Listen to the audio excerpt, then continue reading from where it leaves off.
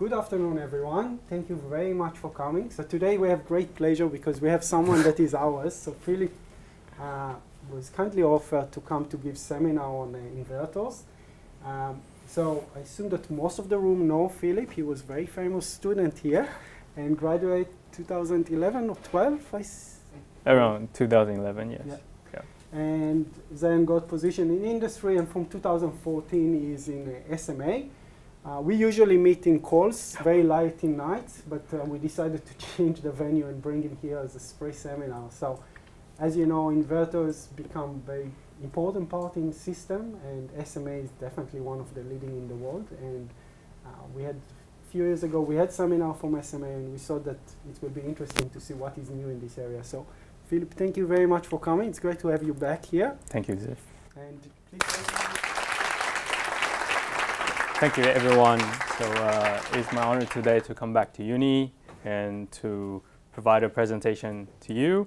So in today's seminar, I'm going to go through the utility scale solution that SMA has delivered in Australia in the last 2 and 3 years. So thanks to everyone's great work on the solar industry, we have made the renewable energy, especially for solar, becomes more cheaper and affordable, and we start from the residential and commercial scale, and now it's finally moved towards the utility scale. So the images here are one of the sites we have delivered to the site, and that's our team, field service team, and with a large central inverter with the integrated solution, including the medium voltage transformer and the switchgear. So if you have a chance to look at the solar farms at the Broken Hill or Nyngan, that's back around 5 or 6 years ago, around that time, each inverter is rated around 800 kilowatt or 1 megawatt scale, and they need to build a house to protect the inverter. You need to build your own transformer on site and integrated all the high voltage cables on site. It takes lots of labor and a very long construction time. And now we try to bring everything together.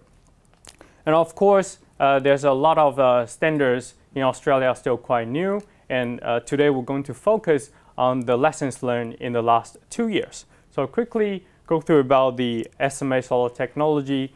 It's a German company that is one of the early pioneers to start in the solar inverter manufacturer to do the grid connection system for the residential house. The inverter starts from 1.8 kilowatt, and now the latest product is 4.6 megawatt. In Australia, we have so far delivering grid connected about more than 53 sites, and about 800 central inverter has deployed around the world. And also include a medium voltage platform. And with lots of the people's help and also the government's policy support, and we can see more and more solar integration into the grid. So let's have a look about the central inverters. This is the DC cabinet. The cable entries is from the bottom.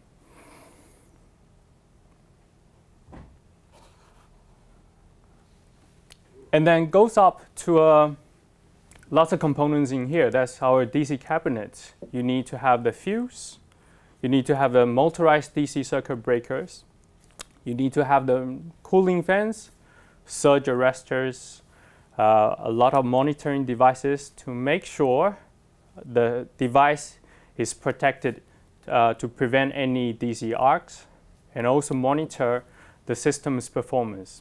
And also, with the advanced monitoring solution, you can understand if your solar panels are performing at the right current and voltage outputs. So with a different plan design and selection, we allow the customer to select at different DC inputs. And the fuse is quite large. It's rated from 200 amps all the way up to 630 amps. This is a real photo from the sites, from one of the sites. And as you can see, that's a lot of components in there. A lot of customers will ask about the cable entry location, and this is what it looks like. There's no glen plate. Unlike the residential and commercial system, usually comes with a glen plate. This is just only the metal bus bar. Of course, there's a red cover at the bottom between the DC cabinet and the cable entries.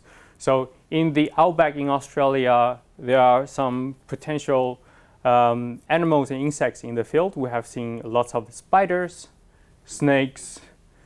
We spot some dingoes and kangaroos, sometimes sheep around there. And it's important to make sure they are not going to those high DC voltage area. And when I say about high DC voltage, for all the utility scale in Australia, they all move on to 1,500 volt DC system. Okay. Now, to build a good solar farm and to make sure you can have a really good energy yield and can pay back around 3 or 5 years or with a good investment plan, it is very likely you will upsize your DC array according to what we have learned in the industry from America, from Australia, or from Europe. Therefore, that's a trend to put a bigger DC solar array next to your inverter. And also people might put the trackers to track the sun, and you'll boost up your energy yield early in the morning or late afternoon. Therefore, it becomes a challenge for the inverter manufacturer. You need to make sure the high current or high DC voltage will not damage our IGBT or the DC protection equipment. So oversizing becomes a very important thing to meet up your warranty guarantee. So we can provide up to 225% DC to AC ratio. And for the overcurrent protection, we can go up to 6,400 amps. At early stage, we are building the solar farms without negative groundings. So we're using the floating system design. That means we're putting the fuse on positive poles and negative poles. We're following our design concepts from the residential and commercial systems. But when you move on to the large utility scale, you series up your DC strings. As a lot of solar plants start to operate 3 or 4 years later, they spotted out some issues. We call it potential induced degradation. A lot of solar panels start to perform poorly. One of the solutions for nowadays is to design your DC circuit arrays to use negative grounding. That means on your positive pole, we'll make on the DC voltage at maybe 1,400 volts and parallel your DC grounding bus bar with your negative pole. To do this, you can make sure you don't need to worry about the PID issue on your solar array, but this can introduce a potential threat for the solar inverters and also for the people to walk into the solar fields. That's the short circuit current. If this happens, let's say 10 years later, the insulation layers of my solar panels or DC couplings get decayed, got some short circuit, or maybe the snakes were tangling the cable, or some animals were chewing the cables, cause this short circuit current. It is important to make sure the device can trip in time and not cause any damages or arcs to the machines and also the operators in the field. Therefore, it's important to have some detection device. We put ground fault detection and interruption devices on the grounding bus bar. And this device, if it detects more than 5 amps DC current, it will trip the DC circuits and also shut down the inverters. And you will send a message to tell the operator to go to the site and investigate what went wrong. This is something hasn't been considered into the Australian standard at the moment, but I think that's a very good practice that we can consider into the Australian standards in the future. But it's very glad to see that most of the engineering consulting firms has already adapted this from the US, from the Europe, in all the PV farms in Australia. Okay. Now, next thing is the lightning protection. There's a lot of lightnings in the field. Also, it's important to protect your communication devices and also protect the solar arrays, these important, expensive assets on site. Therefore, it's also important to consider how you protect these heavy machinery. So we can add a lot of the surge protectors into the device. Humidity management. There are some sites are close to the coasts, especially there are some wind farms already exist along the coasts, and they want to utilize the grid connection point and expand with solar and perhaps the battery in the future.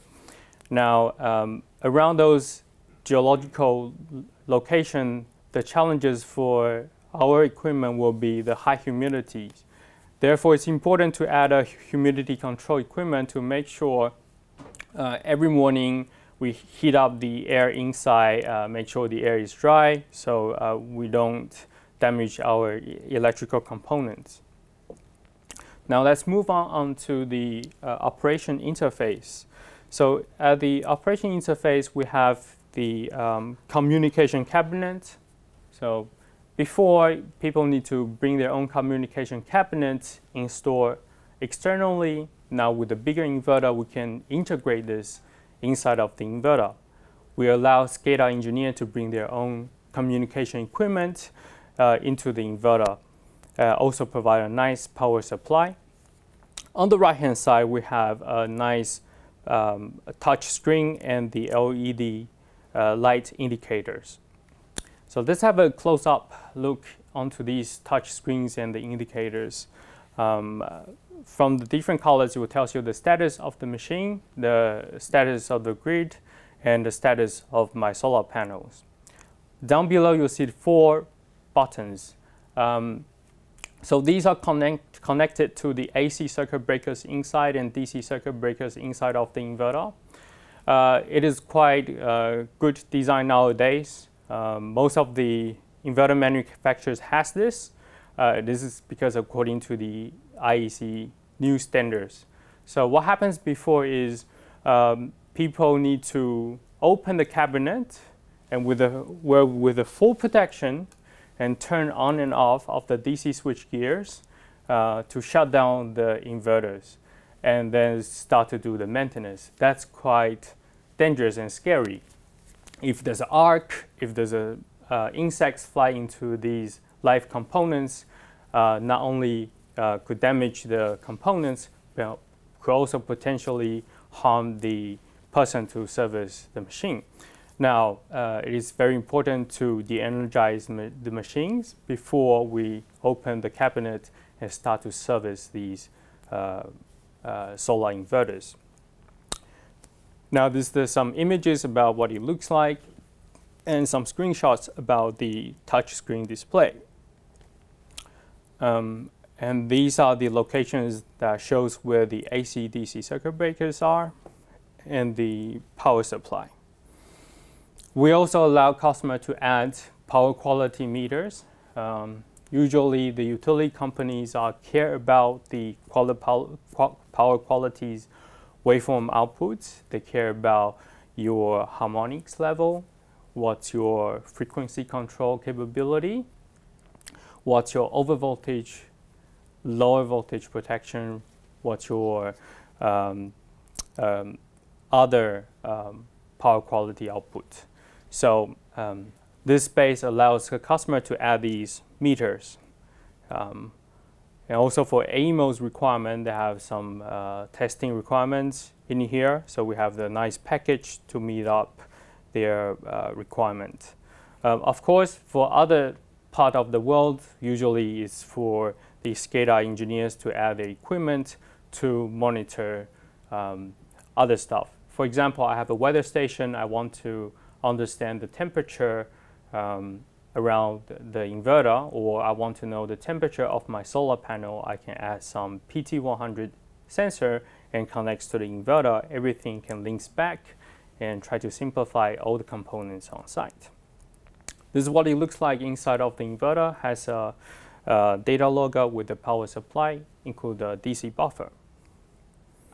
Now, a lot of people design a PV plant, focus on the solar arrays and the DC cable layout and AC cable layout. They forgot a very important part, which is the SCADA system. It's very different compared to residential and commercial system. The point of connection for utility scale usually is at 132 kV or 66 kV at a high voltage connection point. In the large utility scale solar farm, the inverters are scattered into the field that usually they are kilometers away to the point of connection. Therefore, it's very important you put a power quality meter to measure the voltage and frequency fluctuation. And also you add a computer there, a PLC, to calculate the deviation of the voltage and the frequency and also the power factor, and tell all the inverter how to respond to that point. So unlike the residential and commercial, we can put the grid connection code inside of the inverter, and they can respond at the inverter output terminal. But for utility scales, we cannot wait until the inverter low voltage output terminal to respond on the fluctuation. We need to make sure everyone is synchronized and respond to the same point. That's usually we see in this industry. They forget to plan in the early stage and leave it to the very last minute. Let's have a look on the AC side. After the IGBT, we have transformed that into a nice sine wave AC output. And it's very important to make sure you have a nice cooling strategy method to cool down your inverters. And at the bottom, that's most heaviest component, we have the choke to smooth your sine wave output and the AC contactors. That's my AC busbar output, and you will connect to my step-up transformer. You will boost up the AC voltage up to 11 kV, 22 kV, or electric potential difference, electric pressure, or thank you, Siri, but 11 kV, 22 kV to 33 kV. So what's a medium voltage? So anything for 6.6 kV all the way up to 40.5 kV, this range, we call it a medium voltage. Usually in the solar farm, we need to boost up the voltage level. And in the solar farm, we are connected in the transmission lines or higher distribution network. Okay, so a lot of people might ask about how we do the cooling. A different manufacturer has a different strategies and method. People might use water coolings and air coolings. SMA is using the air cooling and use its own patent to make sure it can be reliable in the Australian outback environment. This is a real image of what it looks like on the AC chamber. It's also important to look at on my AC circuit breakers when you try to shut down the system. This is an example about the earlier stage of the solar industry where people are not looking closely enough on the AC circuit breakers protection, especially on the arc. And for SMA, we have a close-up look and make sure it is important to have this arc protection. And later on, this has been adapted in the IEC standards. And again, it is very important that Australia can look this kind of arc flash protection into the standards as well. Okay. Also for the backup protection, in Australia, we have different utility across different states. They ask some inquiries for the inverter to have the capability to shut down if they want to do maintenance at the upper string. So that's another features that we can offer to the customer. So now the biggest inverter that we are offering to the market is 4.6 megawatt. We're making bigger and bigger inverters. I believe with everyone's work, we're making bigger and bigger solar cells and bigger solar panels. So how big will that become more affordable and achievable to hit the renewable energy target? That's something we're all trying to figure out. And there are some major components for the solar inverter to decide the future size of the inverter. That includes power stacks, the IGBT, the size of the sine wave filter, the size of the cabinet, how we do the cooling, and also the energy management control, how we interact with the power grid. Okay, that's for the inverter. So I'm going to move on to the integrated solution. That means with my transformer, medium voltage switchgear, and some SCADA. So in front of you, that's the image of Ganawara Solar Farm supplied by ARENA. And nowadays, the delivery time for a solar farm is around 1 year to 15 months. It's very short. Therefore, they want the industry want an integrated solution, so they can do a fast deploy to the site, and they can very easy to do a plug-in and play solution. SMA has teamed up with a local supplier, which is Wilson Company. So they're located in Wodonga. What they make is a medium voltage transformer, and also we integrated with a switchgear. So in here, as you can see, there's a transformer here, and there's a switchgear on the skid platform. The transformer is hermetically sealed oil transformer. Currently is with mineral oil. The idea is just to do the cooling. Also, we need to make sure these oil transformer are cooled down properly. So we need to have the temperature sensor to monitor its performance. We need to have the pressure and the oil sensor to make sure it won't explode. And on the HV output, that's the medium voltage switchgear. In terms of the single line diagram, it looks like this. Also it comes with the LV auxiliary power transformer that usually powers the weather station or on-site loads for the customer. Let's have a look about what's inside of the skid platform. People might put the cables inside in here.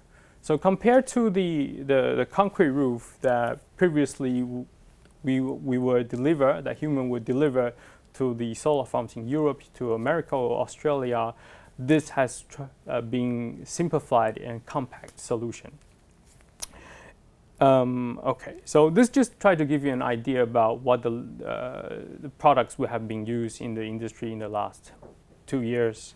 And this is the switchgear with the circuit breaker and 2 low breaker switch. That's the LV circuit breakers and in the distribution panel and the LV auxiliary transformer. So now we can make a 40-foot skid. We parallel 2 inverters and make a 6 megawatt skid solution and share with 1 transformer on the platform. And again, everything will be pre-wired and integrated and sent to the site. Besides the solution we provide in Australia, we also got a containerized solution that delivered to the world. For the large utility scale, we are providing around 500 kilowatts and all the way up to 6 megawatt solution currently at the moment. By doing this, we can save a lot of labor costs and shipping costs. But at the moment, there's not much standards around this new products and new features, and we're trying to add what we have known from the medium voltage or high voltage standards onto these devices, especially in Australia. So we try to use a very critical point of view to examine these kind of product. So sometimes people are applying the building codes into these containers. So they are asked we to add some smoke alarms and the emergency fast stop. So one of the important features is the arc flash protection at the medium voltage switchgear. So let me show you an example about arc flash.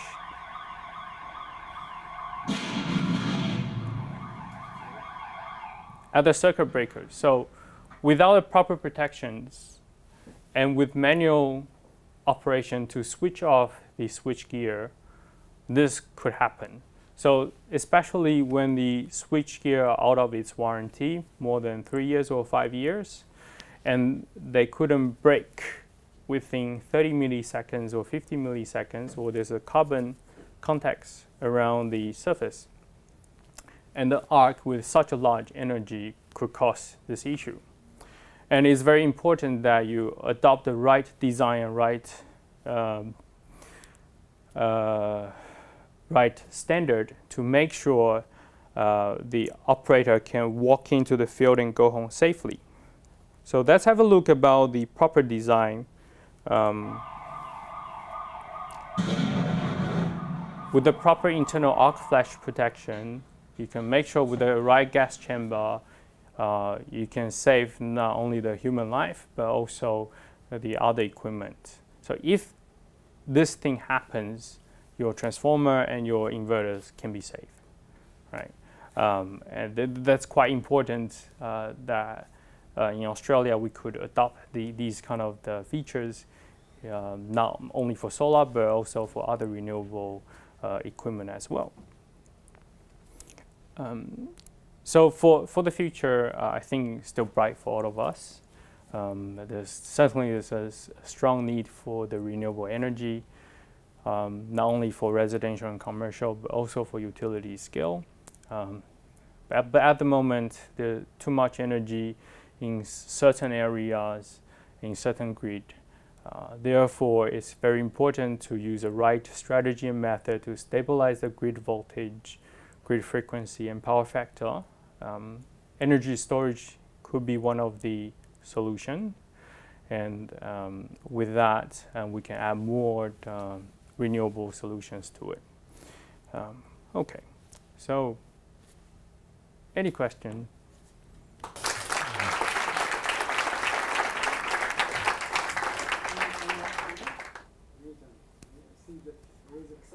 Yes, please. Thanks, that was really good, Philip. So you mentioned that you need to be able to handle a DC to AC ratio of over 200%, which seems quite extraordinarily high. What typically do people do these days, and do you see that the trend is increasing? So it depends on the financial investment models. In the US, it is quite likely to go up to 200%. Because they are focused on the level of cost of electricity. That means I'm checking out how much kilowatt hour I'm paying for the solar farm over 20 years time.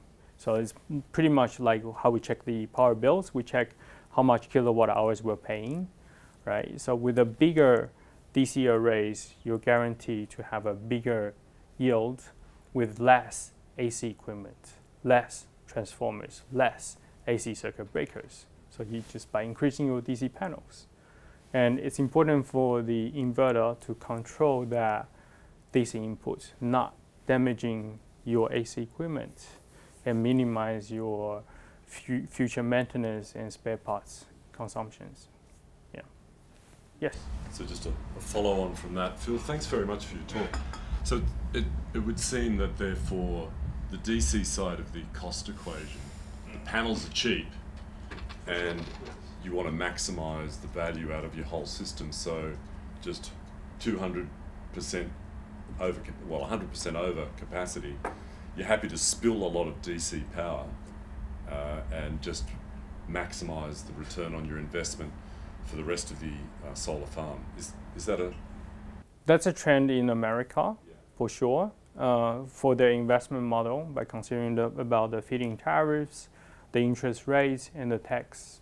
And also they put the trackers, so you can see how much they want to add into the DC yield. So that defines their DC to AC ratio. And also the 200% is for the utility scale. For the equipment that SMA has for residential and commercial is only up to 150%.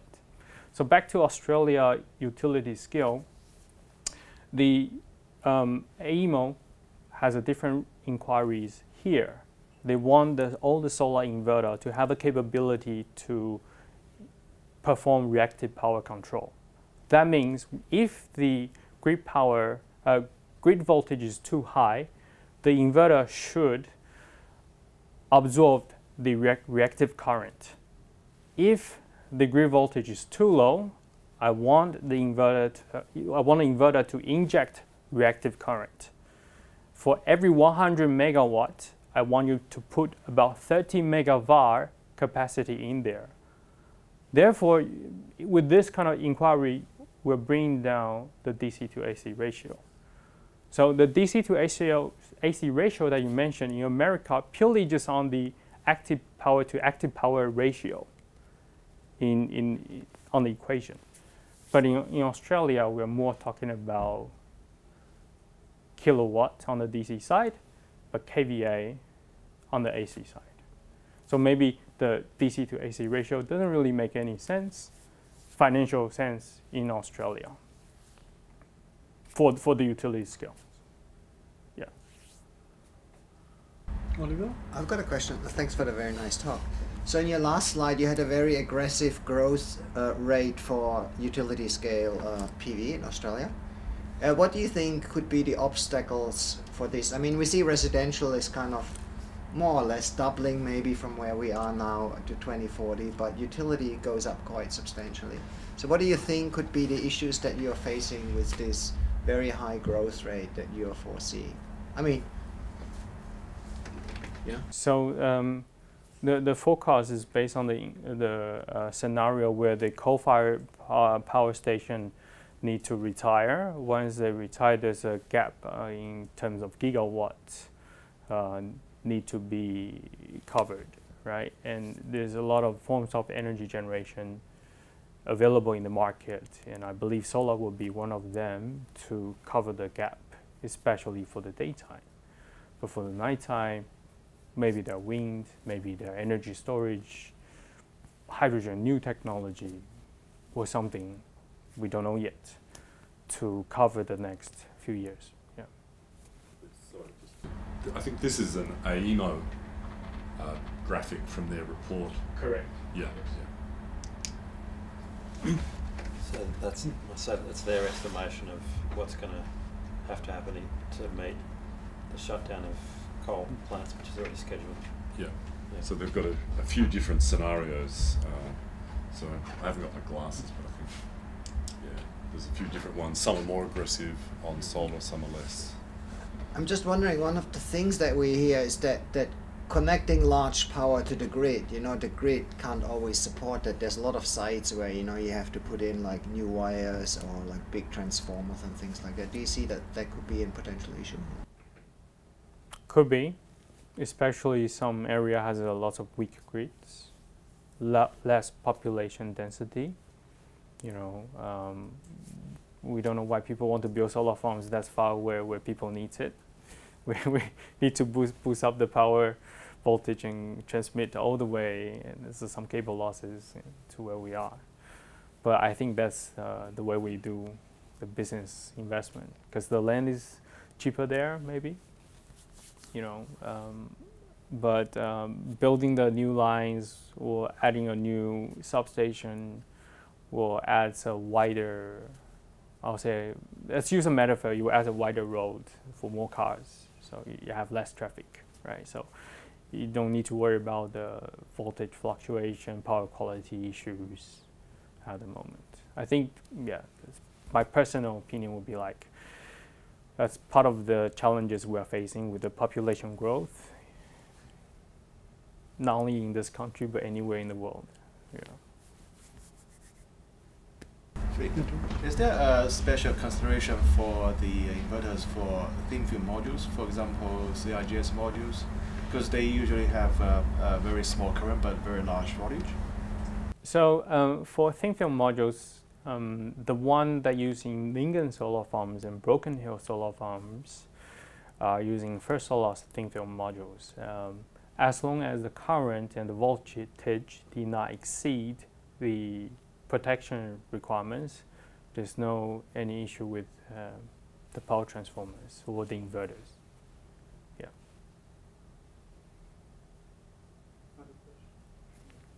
Yes, Alistair. Phil, thanks very much again.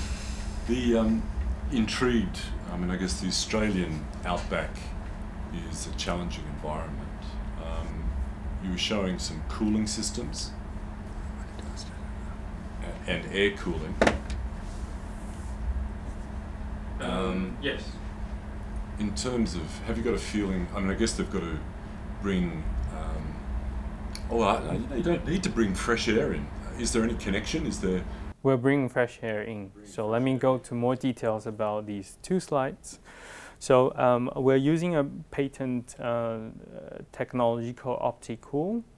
This patent was also used for other cooling machinery, maybe laptop or fridge, but we use this patent for our inverter. From the Sunny Boy, Sunny Tripower, also for Sunny Central to do the thermodynamics calculation. So we bring the cool airs from the external environment, and imagine this inverter is like a sandwich. You have the DC cabinet, air channels, and the DC cabinets. So bring the cool airs, try to blow in and cool down the heat sinks at the back of two chambers. Now, the hot air is blowing from the bottom. Right? This is slightly different to what we learned from physics. We usually think the hot air always goes to the top and build a chimney. The reason we're doing this is because if we bring the cool airs from the bottom, it's very easy to suck in the dusts and also some leaves. Therefore, you need to have a frequent maintenance on the filters. So by doing this way, and use a bigger fans, you can largely reduce the maintenance time and the costs, and still provide a good method to cool down the whole system. And of course, the important electrical components are sealed properly with an accurate IP rating. So they are sealed properly with IP65.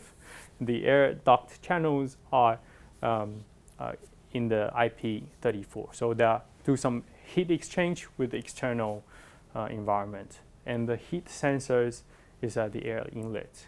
Of course, the inverter will derate its output about 10%, start from 35 degrees all the way to 15. So if we sense the external air temperature is about 50 degrees Celsius, maybe the earth is burning, but the AC output will reduce about 10%. Yeah. Just to follow up, yeah, so it seems to me you're going to have a lot of interesting challenges with dust. So I'm intrigued that maybe I'll chat to you later, I'm intrigued that you've gone for a fresh air system, because I would have thought you could have handled it internally, just cooled the air down internally, but without bringing in fresh air. But it was. For our previous model, for SMA's previous model, it was major challenges, and especially the one that we installed in Hawaii had a lot of issues before we introduced the outdoor central inverters. We used to do the indoor central inverters back at that time. It's around 250 kilowatts and put on the floor like a fridge. And after that, the R&D improves a lot to reach to that stage. So the latest reference in the last 4 years, we can put these machines into the Arizona desert or the desert in the Middle East without any issues. But we can discuss more later on after this. Yeah, I'm just Yeah. intrigued as to how often someone has to go out and change the dust filters. According to the manual, is once a year, and there's a white paper I'm happy to share with you and with the academy. Thanks. So maybe I want to follow what Alistair asked, because a few times you mentioned that Australia is different. So do you have R&D here that try to take the inverters and develop technology that's more suitable to the Australian market? So that's the first one. And the second, you mentioned a lot of time that there is lack of standard in Australia. So I just wonder about how it's work, or if there is any communication between you and the body that put the standard about what is missing, and how much influence there is to companies with knowledge like you about what is the standard need to be.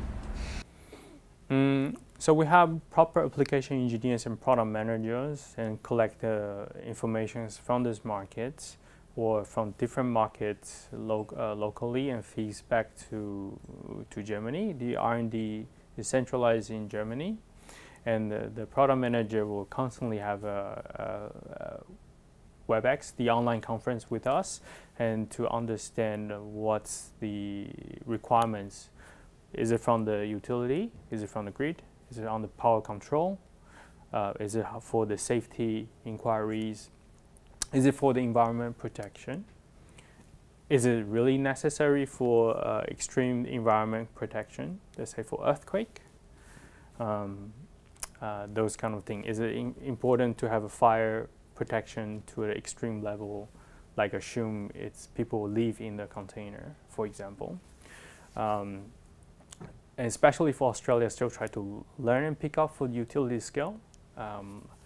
For SMA, we have learned a lot from the US market and the Europe market. And when we look at the IEC standards, usually is more developed compared to the Australian standards. A lot of the standards will refer to AS 5033 or AS 4777, but if you look at closely, it's only up to 200 kilowatt commercial system and only up to 1000 volt DC system. It's not really applicable for 1500 volt DC system, but that's the closest you can get. Therefore, it's very interesting to help the industry to build out a more proper standard and less noise when we deploy these projects. And I think maybe through this chance we can just share the lessons learned and discuss a better standard in the future if it's possible for Australia, and maybe it's easier for us, all of us, to make a utility scale solar happen. Yeah. Yes. Yes. Just on the, trying to understand the kind of the scale of installs Australia, grid level for Australia versus other parts of the world, because I was in the US recently and was looking at their residential cost at least for solar, and it's far higher than Australia. So I know Australia is one of the cheapest places to put solar on residentially. Is it one of the cheapest places to put solar on for grid scale, and what percentage of the kind of the world's solar is being installed in Australia at the moment? For the residential and commercial, I agree with you. In Australia, we're one of the most affordable in the world. For the utility scale, it's really project case by case, and also it involves with a lot of grid study and planning stage, and also a lot of substation or high voltage infrastructures you need to consider. And also maybe you need to pave the road and build other infrastructure. Therefore, it becomes harder to compare in terms of how to, the price comparison to build a solar farms, not only in Australia but compared to around the world. I think it's more like case by case. Maybe you can compare about how much it costs on the trackers and the solar arrays, or on the transformers directly, but just by comparing the sites will be a range to range, but doesn't really make a meaningful sense at the moment. Yeah.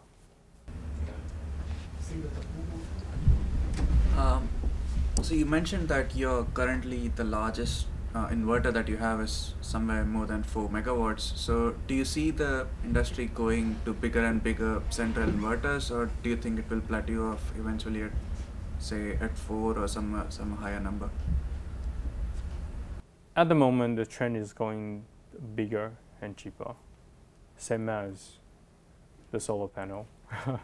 So that's all the way we're going for the utility scale, and also for the DC voltage. So we have learned from 600 volts to 1,000 volts, and now move on to 1,500 volts. Yeah. Yep. So you mentioned that AEMO wants you to control reactive power, but there's also been talk about needing more synchronous generation to control the frequency. Can these inverters help stabilize the frequency, and can these large solar farms actually make a big difference in that area? So the answer is yes and no. Yes means it can to a certain level. Depends how many inverters you have purchased until its maximum capacity, and depends how much the grid is required to fulfill the load's requirement, also the requirements for the power lines to stabilize all the frequencies and the voltage fluctuation. If the existing equipment around the power line cannot supply enough reactive power to stabilize the current situation, then extra equipment is required to stabilize the power quality. Yes. So maybe another, like we focus on central inverters. Is string inverters become popular, or is it something that you think that will become popular? String inverters is also popular to convert from DC to AC. We have seen this in the different markets as well, especially for those countries where the utility has defined the grid code for utility scale. Let's say in the US, they have defined the UL 1741, even up to the utility scale. It's very easy to use the string inverters for the large utility scale. And we have seen this for the European countries as well. But for in Australia, we do not have a grid code for large utility scale. That's why you need to do a grid study. SMA or any other inverter manufacturer need to provide the inverter control parameter to the grid study consultant. For each project, they need to play around those parameters running in a software called PSSE and PSCAD, and find out what's the best grid connection code for these projects with this inverter to connect it to the grid. They submit to AEMO to review, and AEMO check with the latest national electric rules requirement and see, okay, have you achieved the automatic access standard? Or if you're not, are you achieving the negotiated standard or the minimum requirements? And they'll come back to the developers and grid study consultants. Yes, you approve, or no, unfortunately you need to improve your grid study code, back forward. Yeah. But other countries, they just do a test certificate, like how we regulate the residential and commercial systems. We do a test certificate. Are you passing the AS4777? And CEC will put, yes, it's on the list. It's listed. And then every inverter has a existing grid connection code. And some utility, let's say in California, they will do a grid study. The utility will do a grid study. They will tell you, I don't care how big the land it is, but this power line can only take this much of energy with this existing grid code. So in terms of the process, it becomes more simplified, right? And in the process, much more easier. Yeah. Oliver, still last question. Yeah, I've got a question that goes in a bit in the direction what Nathan asked. So at the moment, battery is kind of a big buzz, right, for homes, but also like we've seen the Hornsdale battery and like the Tesla battery. Are you also planning to integrate like battery storage in projects, or do you already sort of think strategically in that direction, or is that something that you think is not required? Or I mean, what's your thinking generally on batteries for large scale utility solar? So for a large scale, I think it's necessary to use the storage, to use it as part of the tools to stabilize the grid. So for this part, at least, I agree with the AEMO. But at the moment, they're still working on the standards and regulations, how the batteries and the generator or the inverter should work together with all kinds of generators in terms of the PSSC simulation, PSCAD simulations, and stabilize all the grid at the moment. So that's where we're at the moment. Yes, it will be in the future, but not until everything's set. Yeah. And when that's set, I think it will attract the people starting to invest and to bring it in. But in terms of technology, we are ready. And we have deployed a lot of solutions in Tonga, in US, and in Germany, in Europe. Yeah. I'm not sure if this class after us, so maybe let's thank Philip again for such a great work. Thank you. Thanks, everyone.